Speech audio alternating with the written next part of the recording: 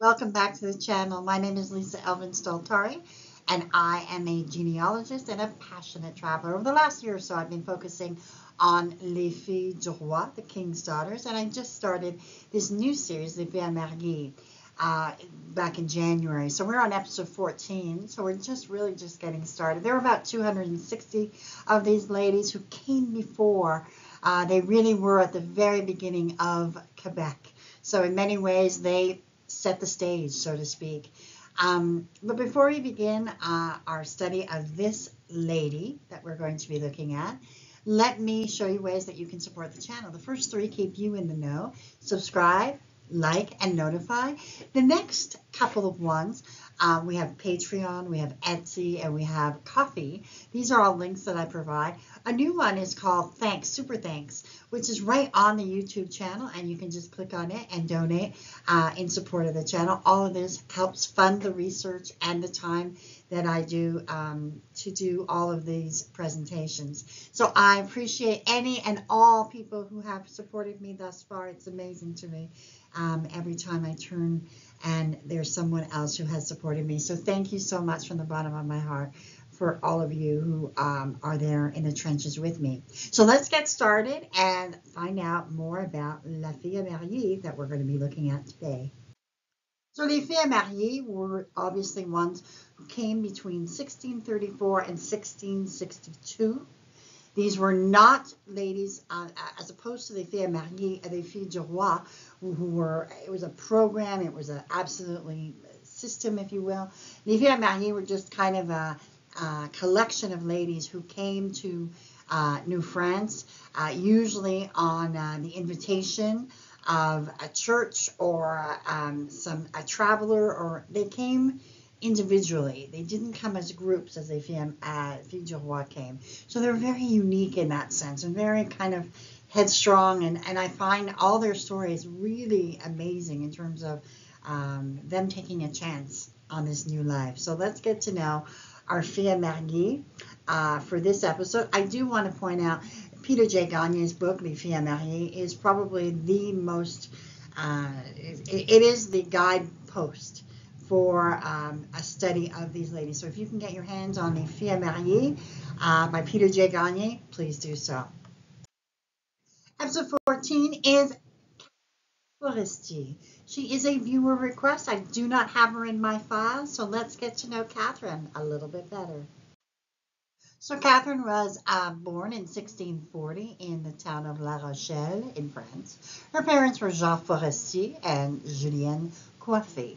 Now let's talk a little bit about La Rochelle. It was founded during the 10th century and became an important harbor in the 12th. Until the 15th century, La Rochelle was to be the largest French harbor in the Atlantic coast, dealing mainly in wine, salt, and cheese, which all French people love, and I do too. The name was first recorded in 961 as Rupella, which meant Little Rock. And La Rochelle actually has one of the richest histories of all the towns of France. From its beginnings as an area where the Knights of Templar had their strongest base, and it is also where Eleanor married Henry Plantagen in 1152, who became King of England as Henry II in 1154, thus putting La Rochelle under Plantagenet or British or English rule until Louis VIII captured it in the 1224 siege of La Rochelle. And during the Plantagenet control of the city in 1185, Henry II had the Vauclair Castle built, remains of which are still visible in the Place de Verdun. Absolutely on my top 10 list of places to go in Europe. From 1568, La Rochelle became a center for the Huguenots. And so that is one of the reasons why we see so many times La Rochelle come back and back and back, because they were obviously, escaping to the New World, whether they were coming to New France or, as it turns out, New York, for example, was settled by Huguenots. If any of you know about New Rochelle, that's what it's called. That's where it started from. And so you have these traces of these people escaping either the fact that they were Huguenots or the fact that they didn't want to be part of that. It was just a very, very challenging place to be from. You can see on the map that Nouvelle-Aquitaine is the region where it is based La Rochelle, and then the département, which means county, really is Charente-Maritime, and La Rochelle is part of that. So, and then we have the church that Catherine would have been baptized in, which is Sainte Marguerite, which at one time was actually, if I understand correctly, both Catholic and Protestants were baptized here. It ultimately became a Catholic, it reverted to a Catholic rule. But, we also have a lovely picture of the port of La Rochelle here as well on the upper left. So let's have a look at when Catherine came to New France. So Catherine came to New France around 1657. We're fairly certain of this. Remember, the ships could only come in the fall, summer, or spring. So you kind of have to figure out, like, they must have come at some point, probably from May until October, let's say. It would be difficult and challenging to travel in any other period of time. So your ancestor normally would have come during that period. Now, so she can't come to New France. Who does she pick as her groom? So the groom that she selects, his name is Jacques Mélard de La Fontaine, and he was born in 1632 in a commune. Remember, commune means township, a small village, Mervin, in France. His parents were Jacques Ménard and Anne Savenel. And he is from the region of Pays de la Loire. And his département, his county, is Vendée. So it kind of gives you an idea of whereabouts he is from and located. And if you wanted to visit, this is, an area for you. As of 2019, there were about 1,000 people living in this village. And the oldest mention of this village is part of the Château de Mervin, which dates back to the first quarter of the 11th century. Two charters dated 1018 and 1022 are both donations to the Abbey of Mazarin, mention the presence of a castle in Mervin. And so it kind of confirms the fact that it was there at that time. The chateau, this is the picture I've shown you, the Château de la Citadière was destroyed during the Wars of Religion from the 17th century, but it's the current residence dates from the 17th century and basically was rebuilt from before. And so it was destroyed during the War of Religion in 1588. And so it was rebuilt and rebuilt and rebuilt. It is private property, but it remains open to weddings or seminars and that sort of thing. And then we have the church of Mervin. And so again, these date back to the 11th and 12th centuries. It appears that Jacques was in Quebec or New France from 1642 as an engagé, as a 10-year-old engagé, possibly coming with someone else. We do not know, but there is a contract record of it in La Rochelle. And the first mention of him in the colonies was in 1657 as a godfather to a baby born at that time. And so he was making his way in Three Rivers. This was his, his place. Remember, 1642, Montreal wasn't even, a potential at that time, really had just, I think had just established itself. And so 1642, Three Rivers was the up-and-coming place that was being really worked on.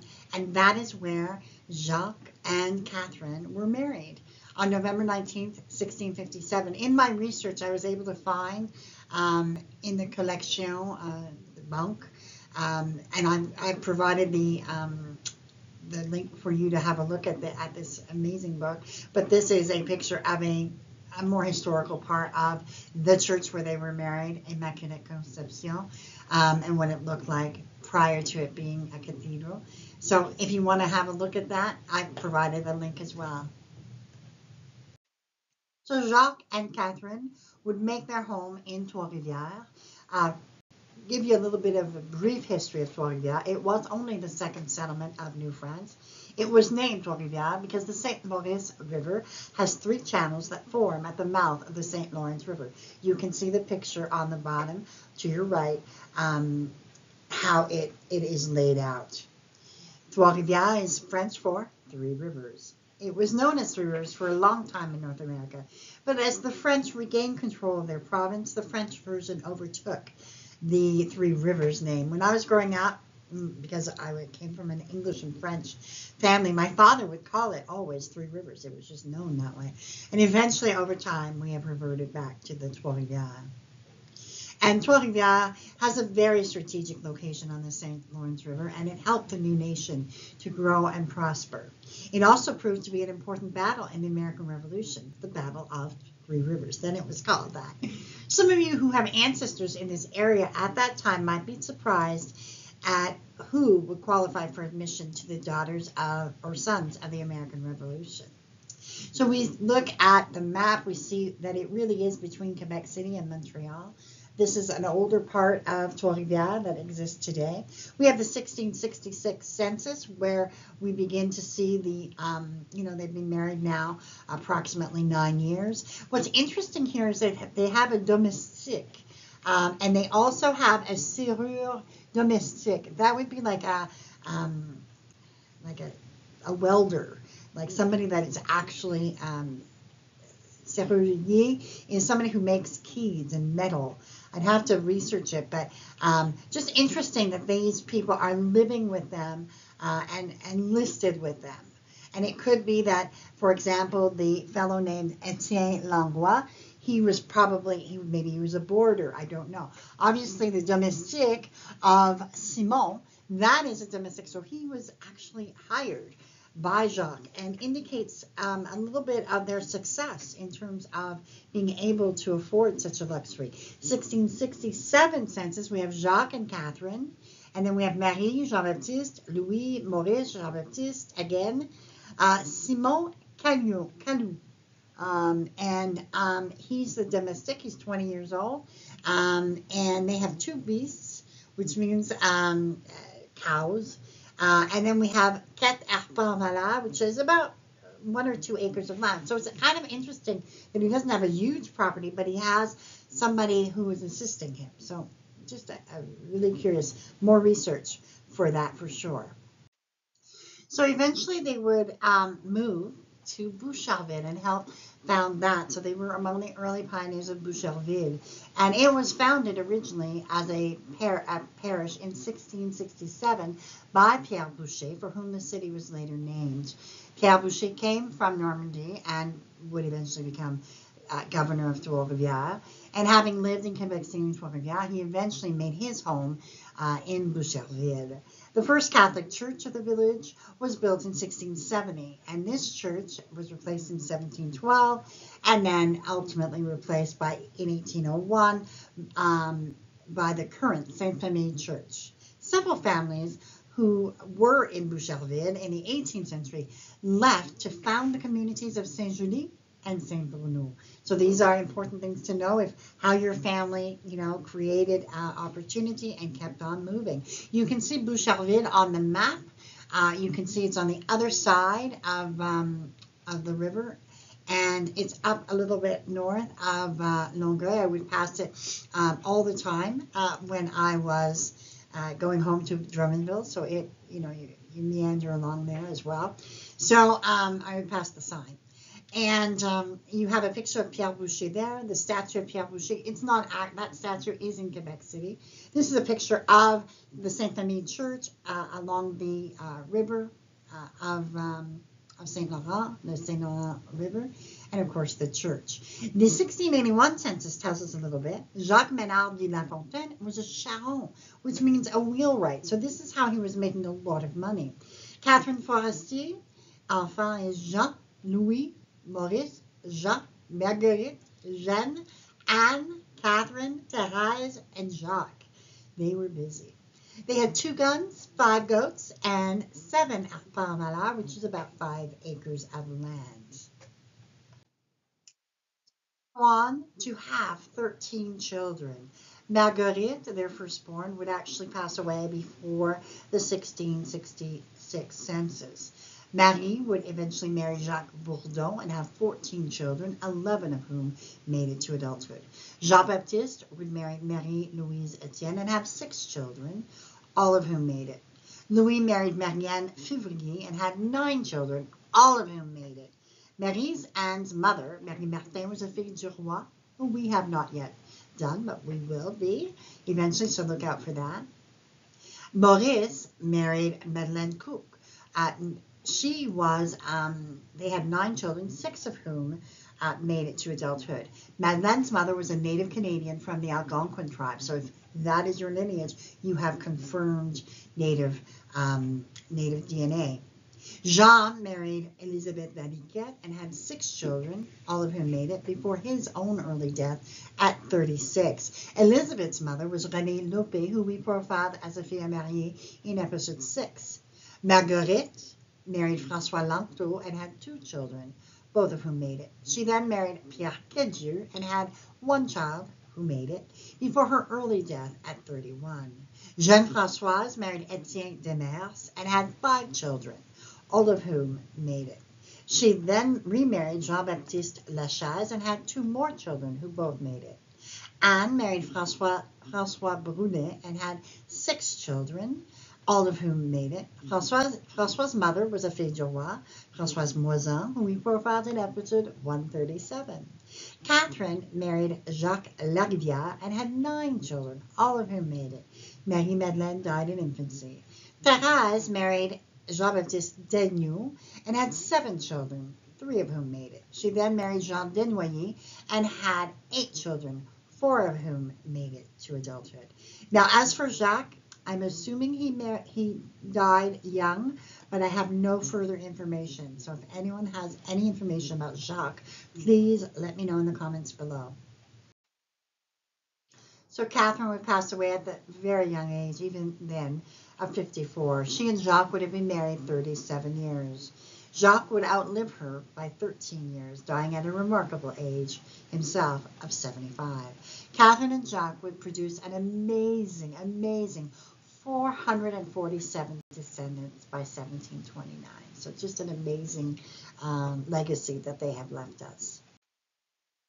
So here are some of the resources I use to produce these videos. We have the Quebec Genealogical E-Society. We have Généalogie de Québec d'Amérique Française. We have the American Canadian Genealogical Society, which is a very good place to kind of dig around. The American French Genealogical Society, really good. And also Quebec Family History, often forgotten about. The Canadian Heritage Society of Michigan has one of the best resources. They have a lot of really interesting webinars. I would encourage you, if you have ancestry that goes through Michigan, certainly it cannot be beat. And then a new one that I have just found that I really love, and I feel the love in that particular website. The French Canadian Genealogist, love what she's doing. Généalogie Québec, of course, is my go-to for any and all information. That's kind of, there are other sources I use, but certainly those are the ones that I keep coming back to. And with that, we end episode 14 of Catherine Forestier. You know, I was really surprised that I couldn't find the Famille Ménard Association. So if any of you know, I Googled it and tried to find it and was unable. And I just find that really remarkable because Ménard is a family name that I grew up with. So definitely would love to hear if I missed that one, so we can promote it. So with that being said, we're gonna thank Catherine for her contribution, for coming across, for helping to grow Trois-Rivières, and ultimately Boucherville, for being a pioneer there. She did not live a long life, but she gave us so many descendants. So for that, we are grateful for her coming to these shores, for doing what she needed to do, and for gracing us with her life. So we thank her for contribution and we bless her memory. Until I see you on episode number 15, au revoir.